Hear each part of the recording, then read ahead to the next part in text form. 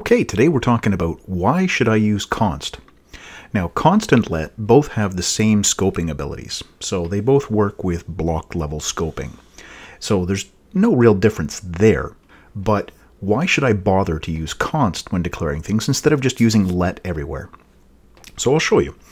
One of the reasons is if you and somebody else are going to be writing different parts of the code and you don't want them to overwrite your code and you don't want to accidentally overwrite their code, when you declare something with const, like here, I've made a shortcut to console.log and I've used log as the variable. Now, I can not change this. If I come down here and I try to set something else to log, let's say I'm going to make it a shortcut now to console.warn instead. When I run my code, this is what I'm going to get. Assignment to constant variable. So this is a type error. I cannot do this. Whatever was placed inside of here, I cannot change that. So I cannot use this little piece of code again, log equals. I can never again reassign it. Now that doesn't mean that I can't put something inside of it. Let's say I used const and I created an object. Inside of here, I've got a property named A set to 1, 2, and 3. All right, now, if I try to reassign obj, make it another object, make it an array, whatever. If I try to do that, when I run it, I get an error. Assignment to constant variable. I'm not allowed to do obj and the equal sign. But what I can do is I can go inside and I can add new properties. That's going to go fine. I can even change the properties that are inside of here to something different. I can delete properties inside of there. There's nothing saying that I can't manipulate whatever's inside of this container. So this A, B, C, whatever properties I'm putting inside of here, I can still change those. So we run our code. Not a problem. I'm allowed to do that. I just can't change the container, which means if I'm creating a function, if I use const and say f is equal to a function, now this cannot be overwritten. This function is tied to this variable. And if I'm running a library and I'm giving that to somebody else, they're not going to be able to change this because I've basically staked a claim on this variable name and I've said nobody else is allowed to use this. If they're using my JavaScript file, this variable name is bound to this function or this object or whatever it is that you're putting it inside of. Okay, so that's the first part of why you should use const. It gives you great protection for your code when you are writing with other people or you're sharing code with somebody else. You're both providing code. All right, so that's the first part. Now, the second part of this, what's a practical use for const? Well, one of the things that you'll see people do with const is they'll use it to create lists of things. Now, in this example, I've got an object. My object has some error types, some media types. I've got a couple of functions that I can call. So we could say myobj.doSomething. And it's going to run a bit of code. And this code is going to return one of these values. So myobj.errortypes.notPaid. I've created a list of the potential values, and I'm sending back numbers. So I'm sending back what this error code is. I'm going to randomly send one of these. So let's save this and we'll run the code once just to see what happens. Error code 1, 2, 1, 0. So I'm getting a random code. The important thing here is that I have defined things that look like property names, but they're really just numeric values. So in my code, I'm using these numbers because the numbers are really easy to work with in the code. If I'm writing the code, I've got this reference right in front of me. I know what the numbers represent. But if I'm writing something for somebody else, they're not necessarily going to know what those numbers mean. I mean, sure, yeah, you can have the documentation and list it off, like media types here. I've got 0, 1, 2, 3, and 4 are the possible values inside of my save media function.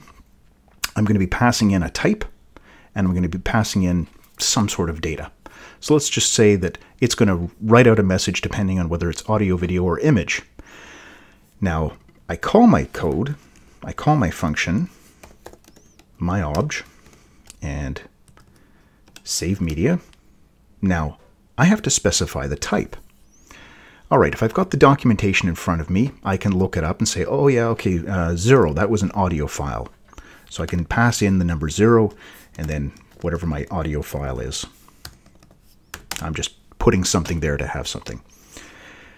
But isn't it much easier if you were calling this function and you could say myobj.mediatypes.audio? This is going to be much easier to remember. Then you specify that data, whatever it was that you're passing in. My MP3. Okay. Clear this. Run it again. I get the same result because the number is what's being used inside the code. If we look at the switch case statement, we're taking whatever this value is. I'm using that, and then I've got the different cases for whether it's audio, video, or an image. My code's going to deal with those 3 different file types in different ways. So the function wants a number, but as a human being, I'm going to be able to remember this a lot easier. All right, so where does const come into this? Well, I've got this embedded inside of my object, but I could just take these things. If I remove this from here, I can come up above, and we'll use const to declare this. So media types, and that's going to be equal to this object.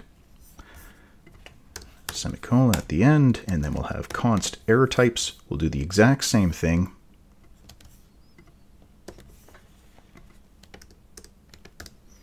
There we go, and semicolon at the end. Now, I have used const, so I've made sure that these things cannot be overwritten. I've made it easier for myself to type because I've got these, one word, and then the property name. So down inside of here, nothing needs to change inside of this piece of code. In my do something, I was using myobj error types not paid. I can just remove the myobj in front of that. Like this. Now I'm pointing to these constants to write out what those numbers are. And down in my code here, again. So I can put in the number 0, or I can use a const. And my const, it's this thing that's going to be predefined. It can't be overwritten. Now I can come in and change these things, but I can use property descriptors to make sure that these things can't be changed as well. The important thing is we have this media types. It's a constant, it's defined, so they're not going to accidentally use this variable name, but I've got something much easier to remember, a word, instead of, okay, yeah, what did the number 3 mean? I can't remember exactly what that was, but if I remember that media types had a JPEG,